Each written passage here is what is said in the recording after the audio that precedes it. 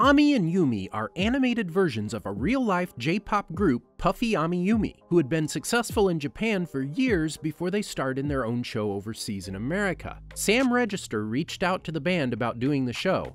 They happened to be releasing their first album in the US, making it a serendipitous opportunity. The band was simply known as Puffy until they got into the US, and were promptly sued by rapper Sean Combs. Ultimately, the band was happy to take on the longer name Puffy AmiYumi. Sony Japan, Puffy AmiYumi's record label, was receptive to the idea of a cartoon. While Japanese video games, shows, toys, and more had caught on in the West, music had yet to gain popularity in a major way. The show was seen as a way to bring Japanese pop culture to a large Western audience. Hi Hi Puffy AmiYumi wasn't the J-pop group's first television show. In Japan, they hosted a series titled Papa Papa Puffy. Watch the full video here on channel Frederator.